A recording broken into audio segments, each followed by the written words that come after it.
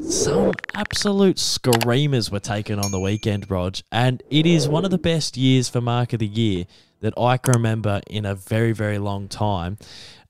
Two massive hangs. Cody Waitman on Max Gawn. Max Gawn seems to be a bit of a poster boy for the stepladder these days. And also Isaac Heaney taking an absolute screamer. Both of them I could see winning it, but it now makes it a bit of a 4 or 5 horse race. It's now those two marks in and amongst Jack Rewalt's, Shai Bolton's and Tim O'Brien. So I was just wondering where you see the Mark of the Year, and if you could narrow it down to a final 2 or 3, what have you got it?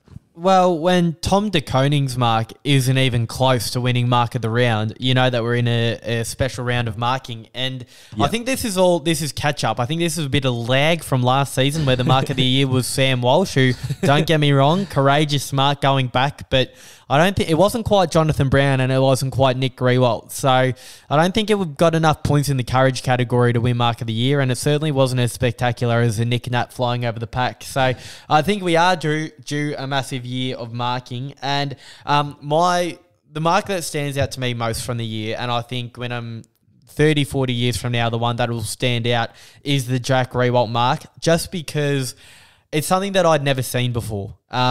Running back with the flight, managing to get a bit of airtime and the knees up, turn the body and take the mark.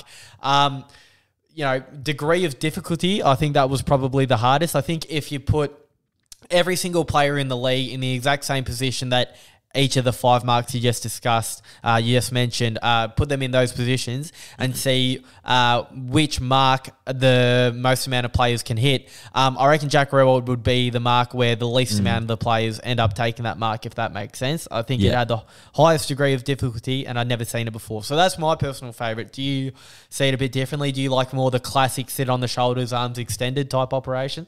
I do enjoy those sort of hangers better, but for me, Jack Rewalt's is Mark of the Year by far. Like running back with the flight in the wet, and then the hanger. We've never seen anything like it, and I think it's not even close.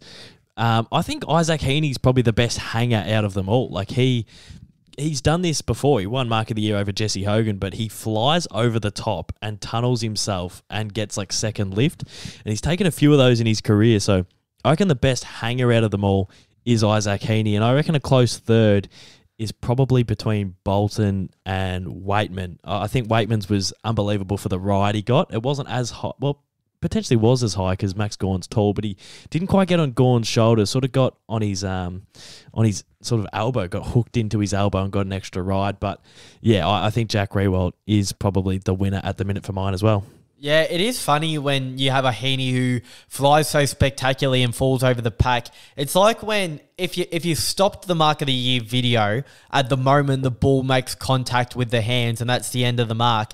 I feel like it'd be a lot different story than what it is now, which almost accounts for the spectacular fall after the fact. You know, I feel like maybe a more balanced player could perhaps land on their feet afterwards and it wouldn't look quite as spectacular. But when you see him tumble over the front, it looks like they're throwing caution to the wind. They're putting their body on the line. It does look a lot better. And I fall for it as well. Whenever I see that, I tend to think it's a bit better mark too. But that's probably why I think Bolton's isn't absolutely at the echelon, because he got the height. Like when you see that photo of him over Blitzarves, who's at least 200 centimetres, he is like 1.5 foot higher than Mark Blitzarves, full flight.